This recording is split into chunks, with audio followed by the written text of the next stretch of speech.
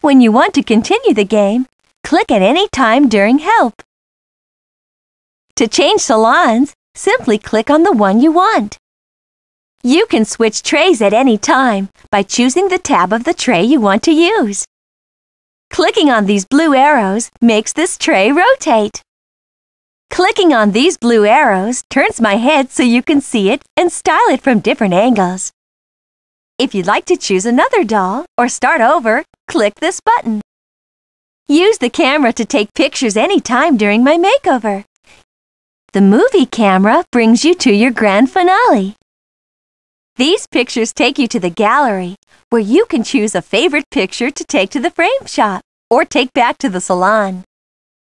To remove an accessory, move your mouse next to it and click when you see a hand. Click here if you want to leave Barbie Magic Hairstyler. I hope I've been able to help you. Now let's go back to where you were.